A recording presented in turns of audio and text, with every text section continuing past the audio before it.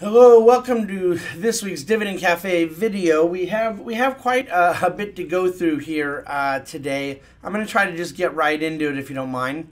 Market is actually open right now, and there's kind of a lot of things going, and I needed to get this done. But Thursday, the market's been kind of back and forth a little, up and down, and yet really this week has been the most volatile week in the markets we've had in quite some time, and I'm pretty happy about that.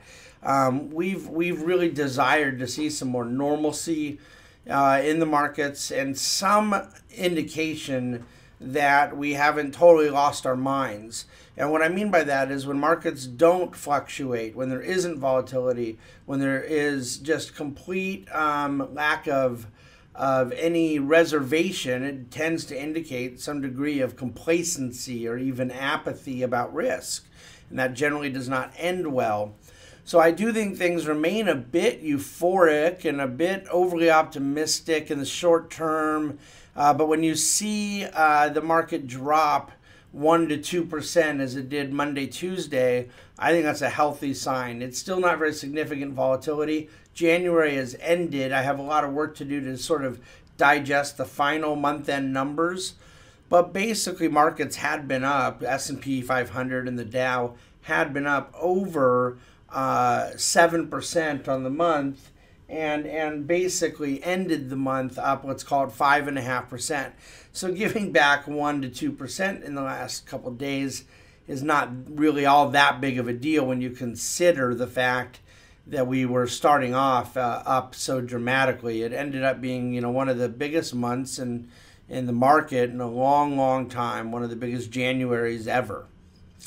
So we're going to process more of the entire month of January at Advice and Insights podcast tomorrow, because I still kind of need a day to sort of bring it in and give you the down low. So go to the podcast to get a rather exhaustive, like a 30-minute summary of all things markets January in the next day or so. Well, actually, by the time you're listening to it, it'll already be up. So there you go. A big theme right now, something I want you to be thinking about, is this idea of the way in which an investor wants to be positioned based on what it is that might go wrong, what the risk is. Markets do not go down for one reason. Portfolio values do not become challenged for only one reason. There are a plethora of different things that could create a more stressful environment for managing risk assets.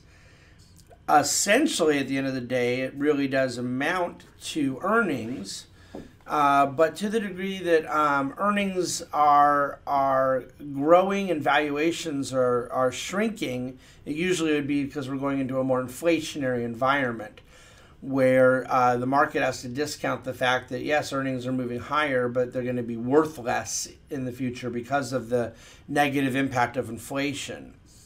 The other piece, of course, would just be flat out slowing of growth, earnings themselves actually contracting. And then you have kind of an environment where inflation, you basically have sort of two knobs to turn. There's growth versus not growth, and inflation versus disinflation.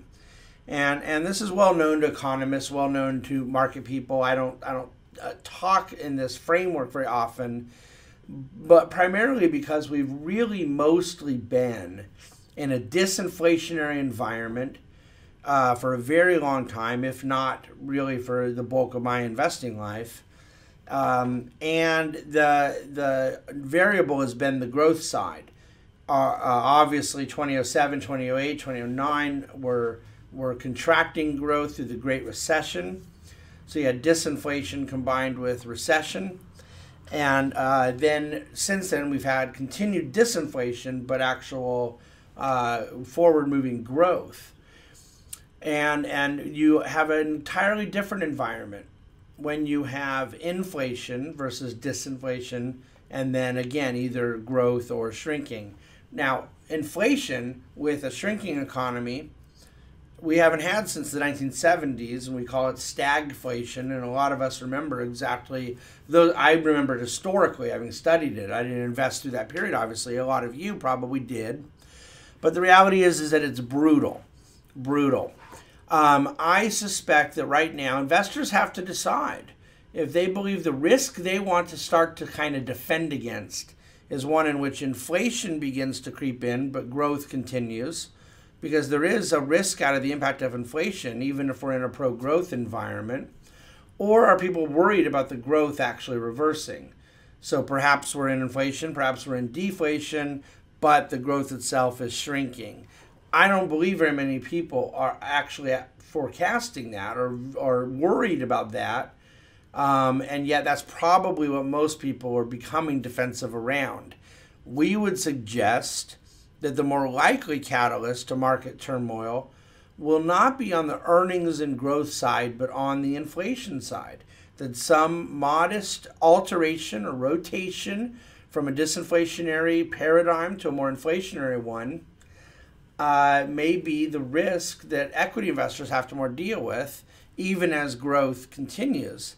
And in that environment, it speaks significantly to our belief around growing dividend type stocks. I think the emerging markets do quite well in that environment, and even a more commodity centered type situation. We don't really like buying the commodities directly, but maybe companies that are somewhat levered to commodities.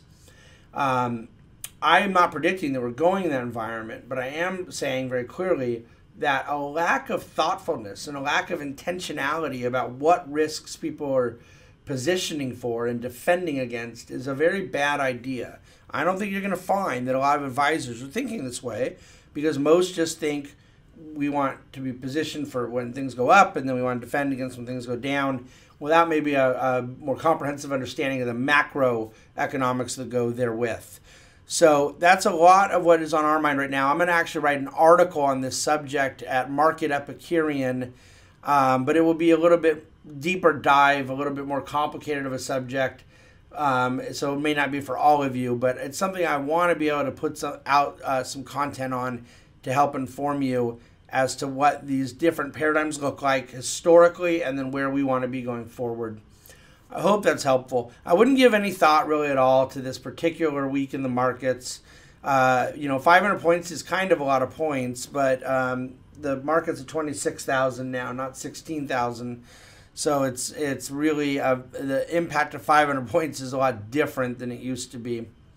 And then markets kind of stabilized right after that. So look, the 10-year bond yield is at a 4-year high today, about I'll give you the right number here, 2.74%, okay? So essentially, I think you just have a reallocation of risk-reward going on. It's very healthy, and it plays into our theme of rotation throughout the year. You want to see investors acting rationally, and a rebalancing with higher yields in the bond market and trimming profits in the stock market. That rebalancing is a very healthy thing to do. We don't think people are doing enough of it, but it does create some price volatility along the way. That's kind of where we're at. Super Bowl weekend, enjoy the game. So Advice and Insights podcast if you want to hear a real thorough take on January. I will have this Market Epicurean article on defensive positioning probably next week.